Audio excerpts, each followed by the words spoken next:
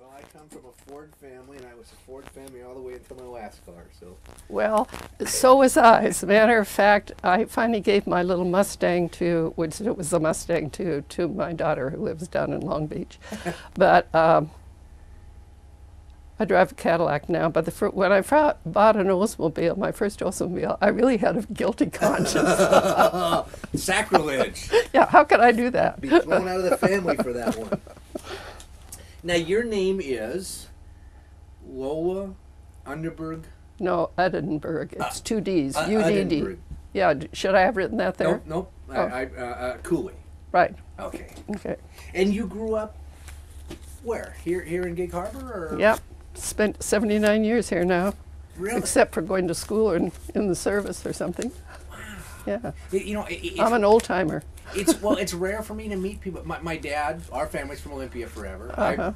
I mean, except for school. Uh-huh. Olympia is it. So, but I don't meet many people that have that type of history anymore. Well, there are quite a few in Gig Harbor, I think. Is that right? Yeah. The community is stayed. Well, especially the families that were involved in the fishing industry. They stayed here. And at the time, there were a lot of Scandinavians that moved, and they lived in Crescent Valley part of Gig Harbor, and the Slavonians lived down in the west side. And so those families have kind of hung on in Gig Harbor, or all the relatives. That's Mary Ellen was saying that when she moved here, there was the east and the west. Yeah, the west side and the east side. Right. Now the east side really was involved with summer homes mostly, like cabins. But now there are big houses over there. So it's amazing how it's changed. It's changed. Because this was probably considered way out. Well, it was, and you took the ferry to come here, and it wasn't until about the time I graduated from high school that the bridge was built in 1940. So most everything you do was involved in Gig Harbor around your church and your school. So. Which, now what area of Gig Harbor did you live in growing up? I lived down, you know where the shoreline is? Yes. On the hill right up above it. It's a big white house with it's probably the biggest house in size up there for height. And an architect lives there now. So you lived in town? I lived in walking distance to any school I went to, because you didn't ride a bus, you walked. So there was a elementary school you went to? Which was Crescent Valley, which is now the Masonic Temple. Same building? Or same building, except they've taken one floor off or something.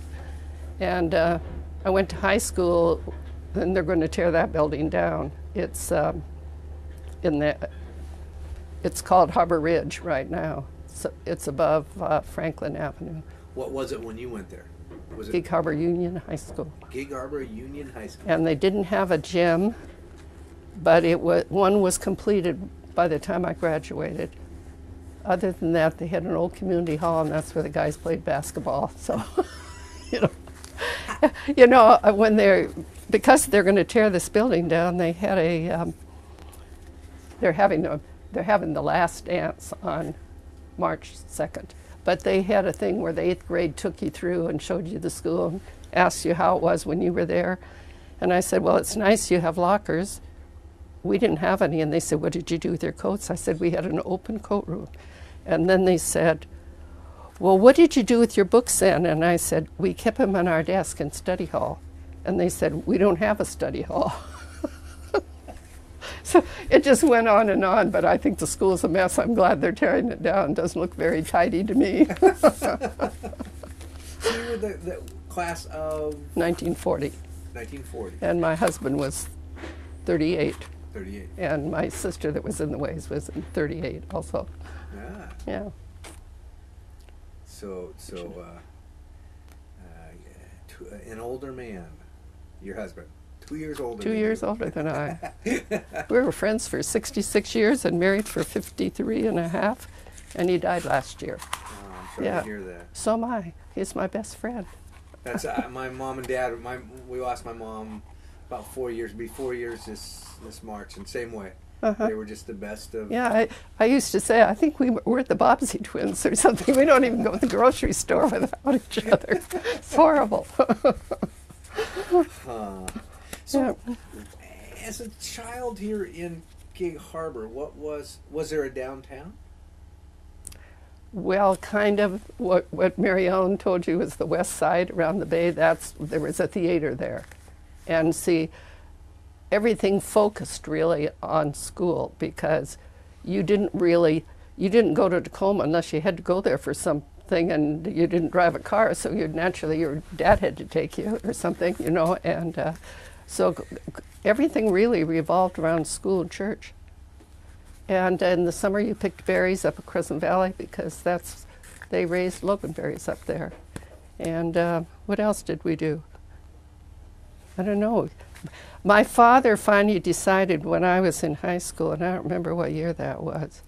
I was probably a sophomore. We took a family vote because there were 6 children in the family, and decided that because he was a grocer at heart. His father was a grocer in Gig Harbor and had 2 or 3 different stores. And the Old Tides Tavern was one of my grandpa's store that he opened, and my dad ran it when he was 16. So you can see, so he decided maybe we would like to open a little store called the Peninsula Dairy Store next to his Ford agency. Okay, we thought that was a great idea, never thinking that come summer we were stuck there all the time, evenings after school. Then he decided, I think that we should have a soda fountain in here. So we had to go to the Olympic ice cream shop in Tacoma and learn how to make ice cream. And pretty soon he bought an ice cream machine. We were making our own ice cream and going to let's see, Almond Roca Place in Haley, whatever their name is. Brown and Haley. Brown, yeah. And buying almond roca in big containers so we could make almond roca ice cream. Then we had the soda fountain. We had a soft ice cream machine. It just went on because he just liked us to keep busy. Kept us off the streets or something. So he didn't care about making money as long as the kids were busy and out of trouble. He wanted us to be busy. There were 5 girls and 1 boy, and the boy was the youngest. Wow. That's a handful. That's true. So I think Dad kept the garage open because you pumped gas in those days till that last ferry came in. So not only was the Ford dealer, but he had a repair place and he had gas pumps. Wow.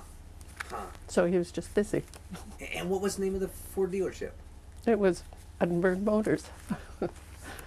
Sound like a hard name to think of, huh? Are the buildings? Well, right now, the Ford dealership has moved out of downtown, and at that time, the building is now a glass company down in Gig Harbor. And the store isn't there anymore because it was torn off years ago. So, oh, is that right? Yeah. Huh. But anyway, that was fun. Home with the big milkshake, 10 cents. And how did Dad pay you? I mean, did he get paid well? I don't remember that we got paid. We had allowances. I don't think you asked for much in those days. You didn't have anything to spend it on anyway. So was the soda fountain, soda counter, was that a hangout for the teenagers? Oh, yeah. And of course, they'd all come in, and when I made ice cream, I'd always overcalculate or something, and so I'd pass it out. Anyway, and then after that was sold, I think the furnishings in there went to the Span. Were you aware of the Span out by the stools and the counters and all accessories went out there when they first opened the Span. So, That's silly. Kind of a neat, it's kind of a fun piece of America. Well, I can remember Gig Harbor. I just can't remember the waves. Do you remember where you were when you heard about Pearl Harbor? So that had to be 1941. 41? Am I thinking?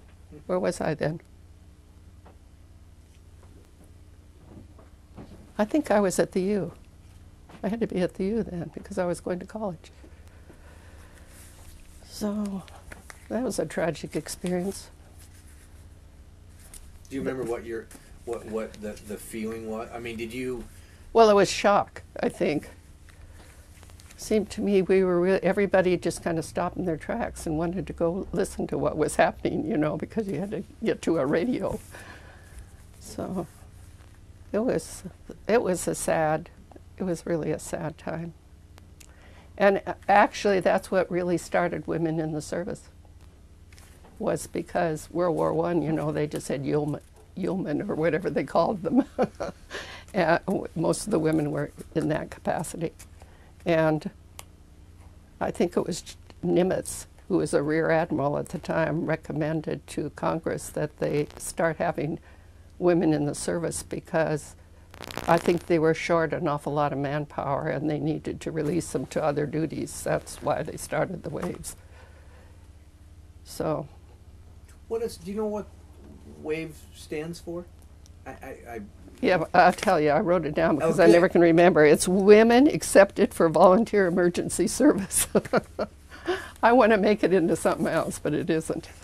Because we had some of the WACs, because they originally were the AA. Yeah, and then they became the WAC. Yeah. And boy, I got straightened out by Virginia Britt, wonderful woman in Olympia, straightened me out on when it changed and why, and because it was the Women's Auxiliary. Yeah. Army Service. Yeah. And then they cut it down to WAC. Yeah. Got rid of the auxiliary. Yeah. At our wave reunions, we invite, if women are around that were WACs or SPARs or something, we invite them and they come. Equal opportunity. And at Christmas time, we always bring something to collect for American Lake Hospital for the patients there that need something like underwear or something. What were you studying at the U? Nursing. And that was. But I hadn't. I was just doing the bookwork part of the, because it's a long program. But then when my sister had already graduated from the U, and she was working. I think she was working at Pier 91 in Seattle, and she decided she was going to join the Waves, but she went in as an officer. Well, and I thought, this is a great idea.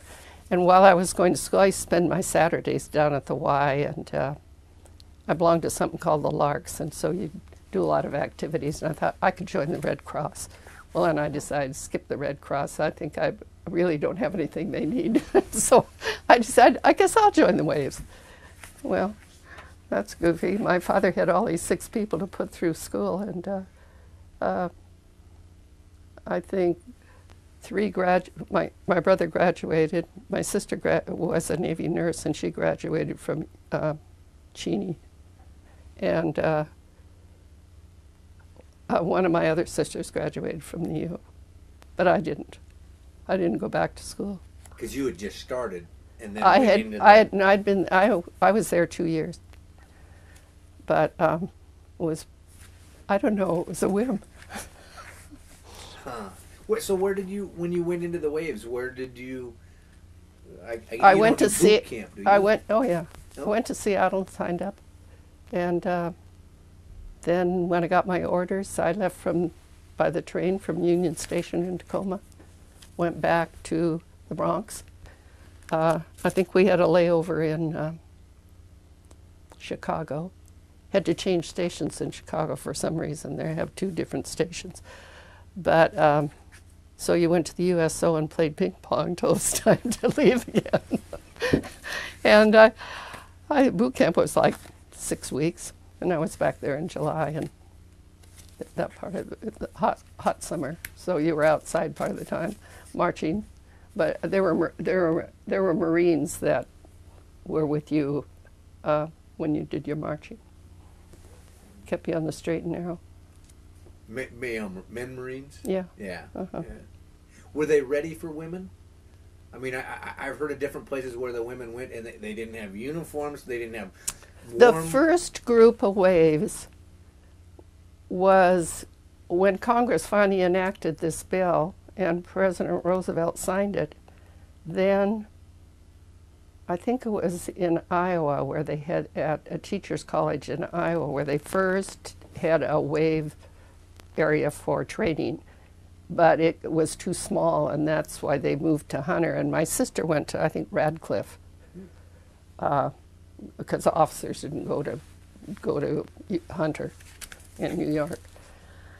And that was in existence, I think, from 42 to 45 before they gave up on it.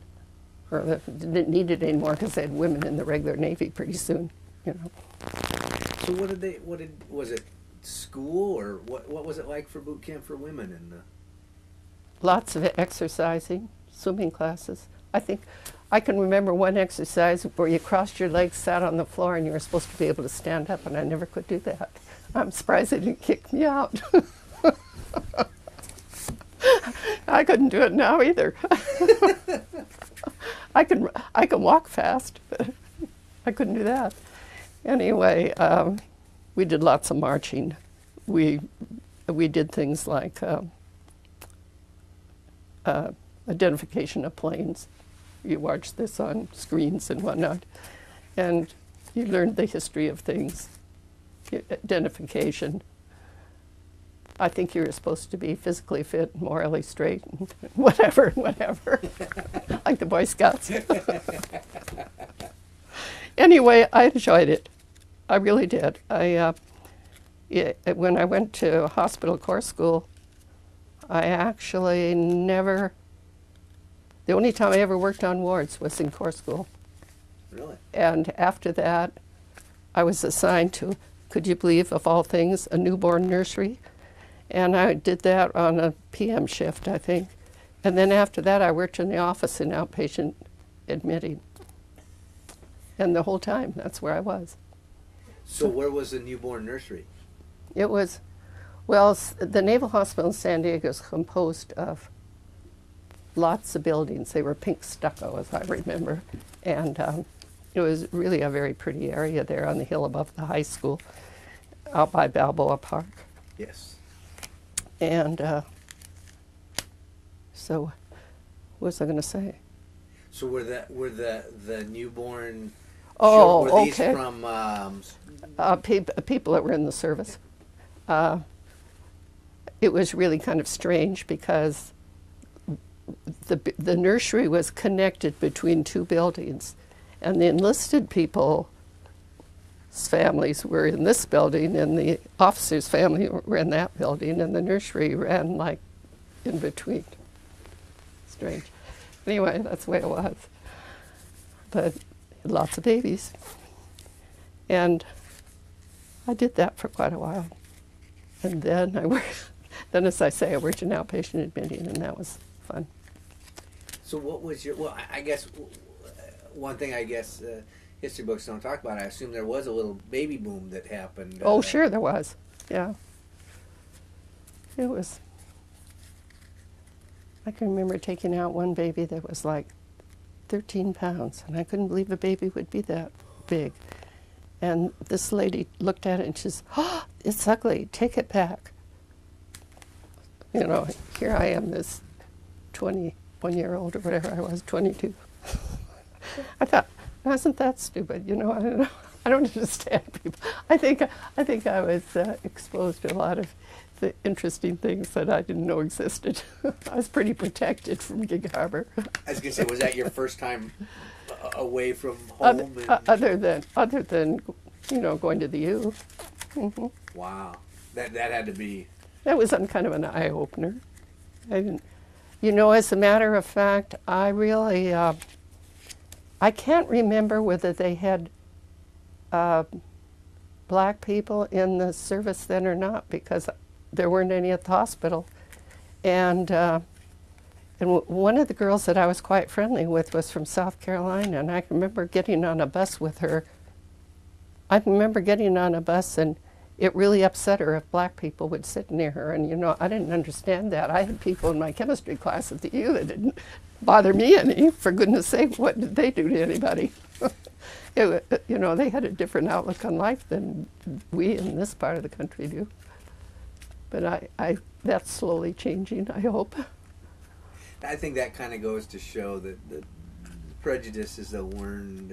It is. Yeah. It is learned. They were brought up that way.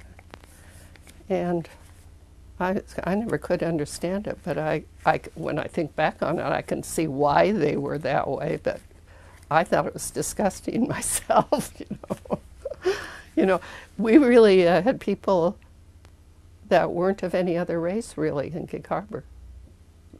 Why? Probably because there weren't any jobs here. It was just kind of a rural area with farming and whatnot, and there wasn't anything for people to do over here, you know, no industry. So yeah, I was never exposed to people of other races till I went to school away, you know.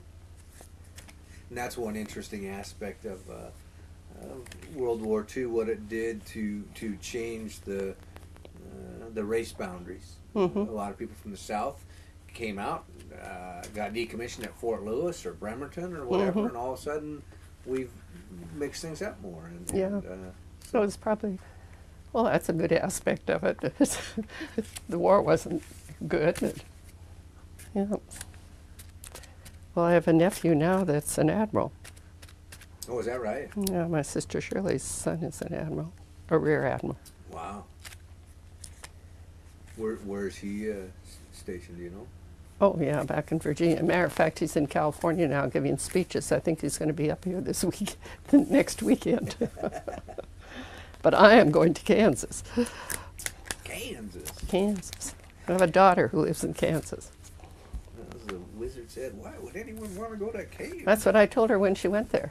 She's a trend merchandise, so she travels all over the world. But anyway, the company she's with was in Kansas. And I said, Carolyn, why would you want to live there? That's Wizard of Oz country. You know? But you know something, it's rather pretty. Mm-hmm. She lives in Olathe, which is like 30 miles from the airport in Kansas City, Missouri. And it's really a very pretty area. It's like anywhere. I mean, you go Eastern Washington versus Western Washington, you can find areas of Washington that are not Yeah. as interesting. But Well, I used to think the Pacific Northwest was the only place to live, but the more you travel, the more you see other places you wouldn't mind living. So, was your husband in the service? yes, What branch was? Navy naturally. But anyway, like I said, I already knew him in Gig Harbor. But he was in the first battle in the Philippine Sea, and he spent most of his time out in that area, really. All of his time. Were you boyfriend, girlfriend at that time? We had dated. We grew up in the Methodist Church together and belonged to Epworth League and all that stuff. So we were just friends. You know, a lot of the kids didn't date as much in Gig Harbor. Our church group went around in a group all the time. We did fun things together. We went swimming. We had beach parties that were beach parties. They weren't whatever parties, you know. And so we just really had a great time. We had a lot of camaraderie, I guess you'd say. Did you keep in touch with him while he was Oh, in the yeah. service? Oh, sure. Writing letters Yeah. back and forth? I wrote letters. One of the fellows in Gig Harbor was a prisoner of war, and he was taken on Wake Island. I used to write to him, too. Kenny? Yeah. Yeah. Kenny Marvin. Yeah. Yeah. Yeah. He was Nice guy. Yeah, the interesting. We interviewed a gentleman about 4 years ago now, who passed away. But Kenny had a picture of him standing next to Sandy Sanders.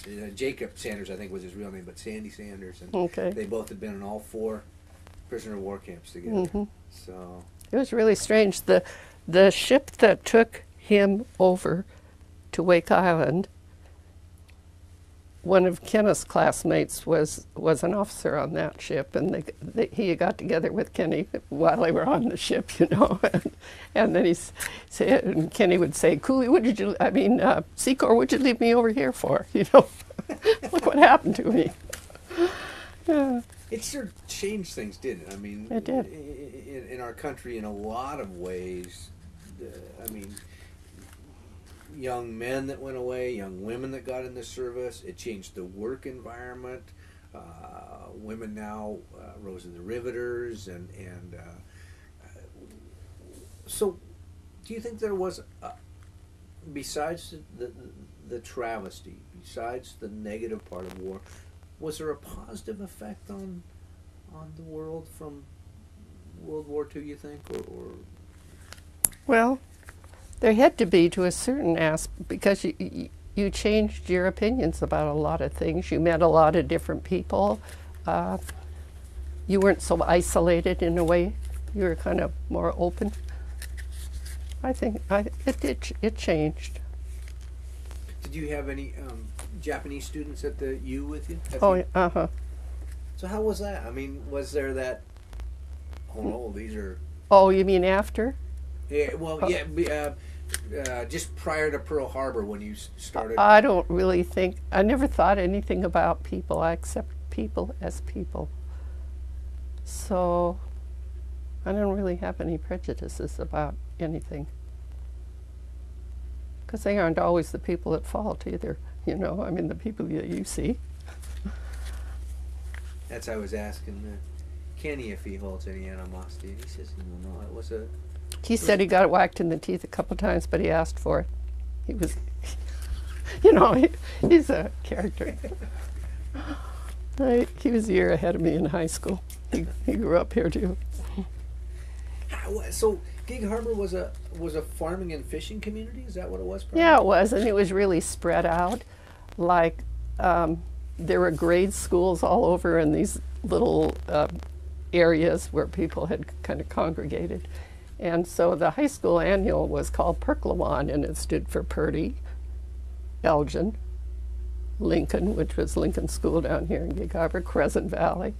And it just went on, and that's how the annual got its name, was because of all these little grade schools that were located here. Oh, wow. And there weren't any, I bet there were about, I don't think there were any more than 3 or 4 buses when I was a kid, because if you lived in walking distance of school, you walked to school.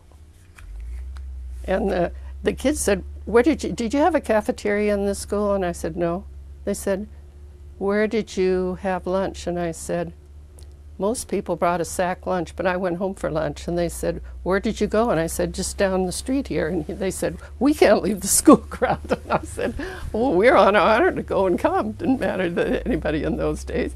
You know, actually, I think that the rules your parents set down were the rules you abided by. And so consequently, most people, somebody said, "You have to be back in an hour," you were back in an hour. You know, it was a different world.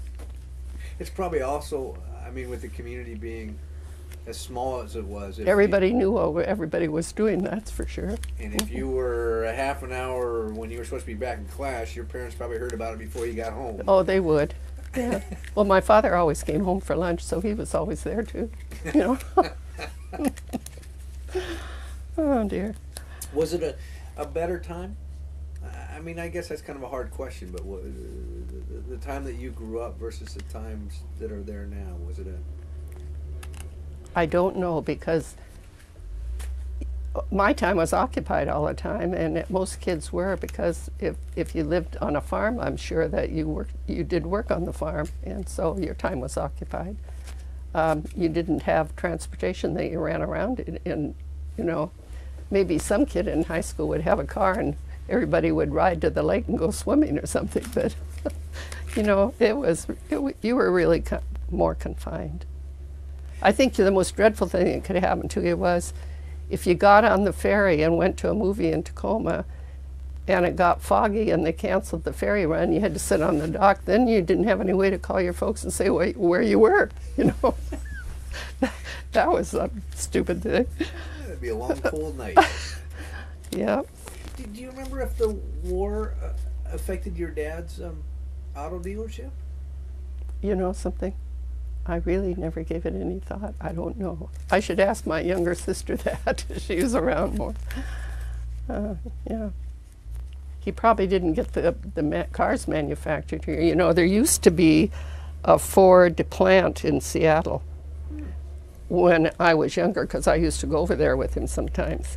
But they did away with that one, so everything had to come out of Detroit. But when I came back from the service, I just worked in his office, and then when I got married, I had 3 children, and I didn't go back to work until they were in high school.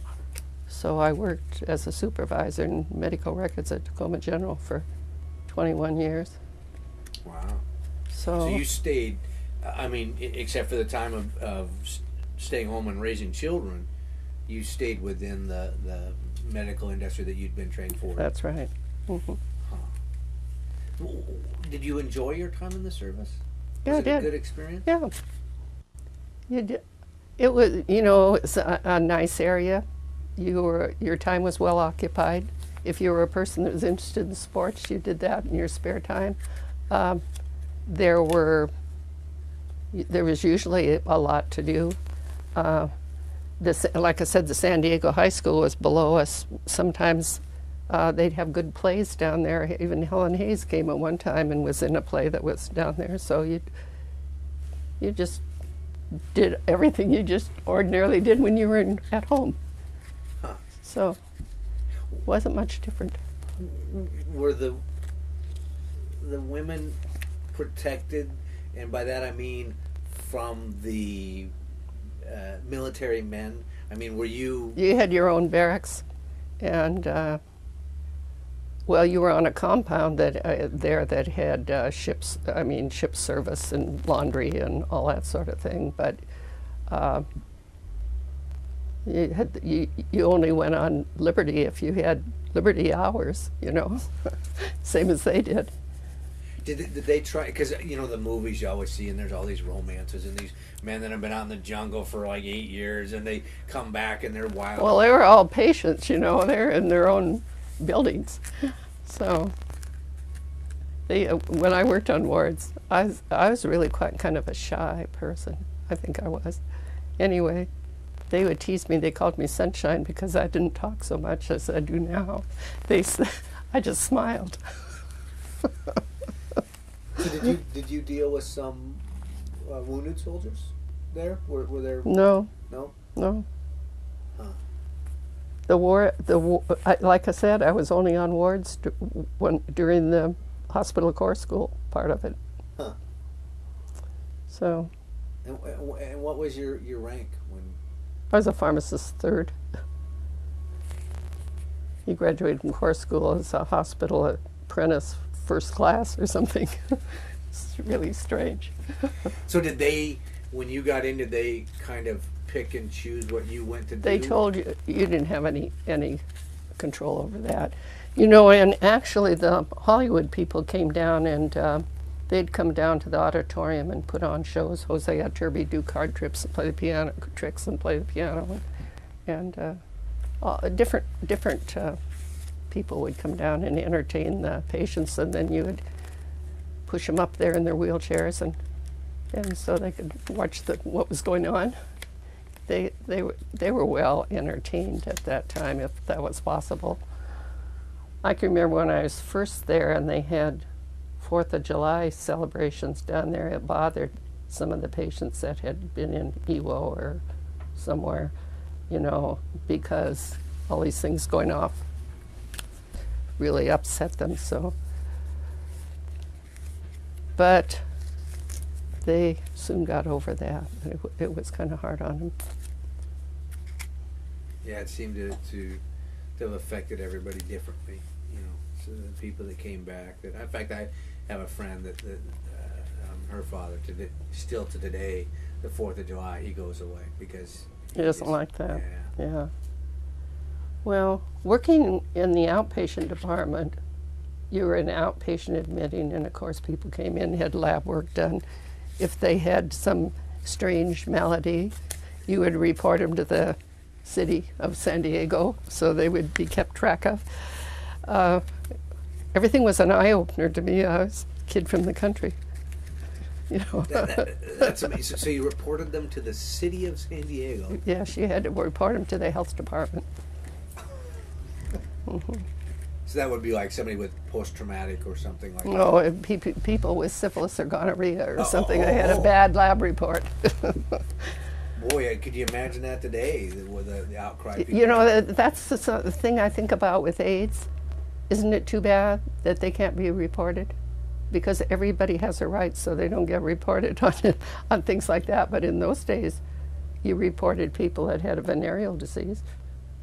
Wow. To the city? To the health department, because they kept track of them.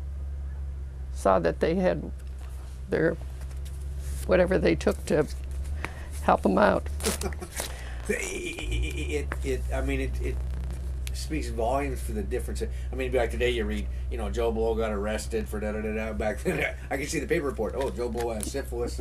Yeah. I mean. I don't think they'd say that, but anyway, that was a private thing. You'd have to call them up and say, you have a lab report that needs repeating. And so you'd invite them to come in and have another lab work done. And then they would get reported to the health department. Huh. If they had a positive. And of course then you had to type up, if people were transferred to another area or a family was transferred, then you had to be sure that you had to type up their reports and get them off to wherever they were going. So they were really retirees or families of service people or service people that were directly connected with the hospital that were there. So whoever, did I talk to you on the phone or your brother?